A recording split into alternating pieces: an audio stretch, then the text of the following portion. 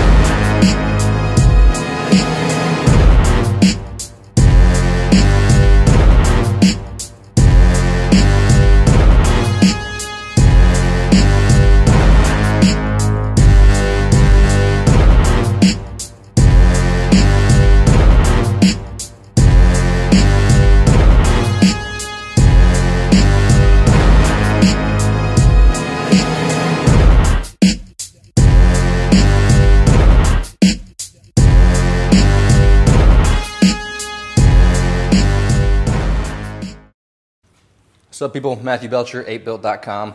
What y'all just saw is a walk around of our new chassis we got available on our website for purchase. If you check the link in the description below, there will be a link that takes you to 8built.com. This is our first production chassis that we're putting out on the market. We set it up kind of like a Truggy. And also when we built it in CAD, this one is built with a 22RE, so a small 4-cylinder motor. However, when we built it in CAD, we built it with a standard LS motor. So you can use a LS motor, you could use a 22RE, a Suzuki Samurai 1.3. I mean, basically anything an LS or smaller you'd be able to fit in here, or a Jeep 5.9, a Jeep 5.2, anything small block should fit in this chassis. Also, when we set it up the radiator in the front. Traditionally, a lot of rock bouncers and stuff are putting the radiators in the back. We wanted to keep that space for storage back there. However, if you really wanted to, you could definitely run this radiator on the back wall of this chassis back here. We have two versions of this chassis, one being the short version, which is this one. It's about 115 wheelbase. Of course, you can always stick your axles out a little bit, but this one's about 115 inches. And then we have one that has a 5-inch extension, basically extended cab is what we're calling it, right in the middle. So behind this rail, you got an extra 5 inches, and then that bumps you to 120 wheelbase.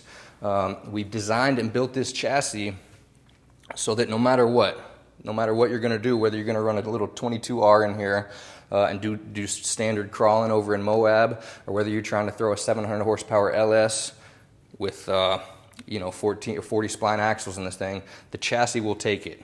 We used a lot of designs similar to a trophy truck style, but you can tell by looking at it, the triangulation, the B-pillar support, cross members on the roof. This is a very, very, very strong chassis. The shock hoops, the way we put the coilovers coming into the top, and then the back, when you look at that, the coilovers, how it goes into the back and then transfers the load into the roof.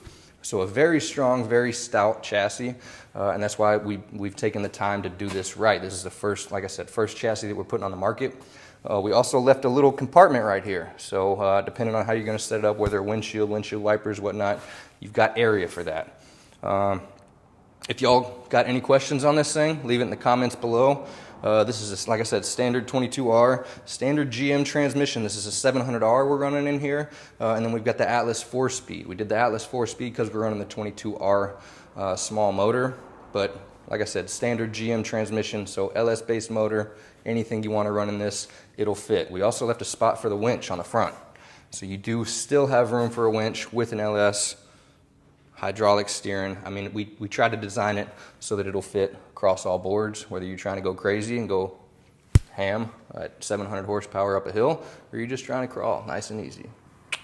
But leave it in the comments. Don't forget to hit that subscribe button below. and like the video. Let us know what you want to see. Holler at us, apebuilt.com. Okay, we'll just hit record. Yeah. And how are we looking? Perfect. Perfect? Right on the fucking ideal spot? Right in the middle. Money. Don't clap. Was that too loud? Gotta have something for the bloopers. Sound like a snack clap.